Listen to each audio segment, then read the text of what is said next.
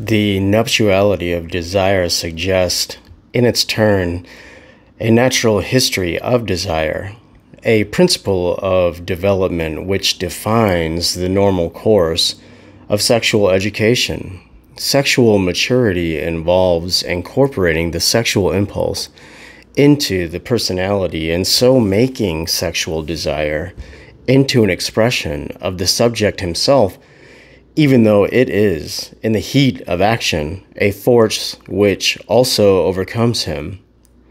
If the Aristotelian approach to these things is as plausible as I think it is, the virtuous habit will also have the character of a mean.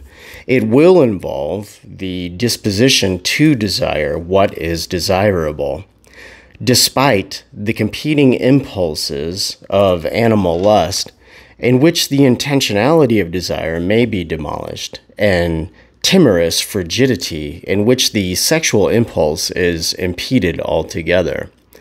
Education is directed towards the special kind of temperance which shows itself, sometimes as chastity, sometimes as fidelity, sometimes as passionate desire, according to the right judgment of the subject.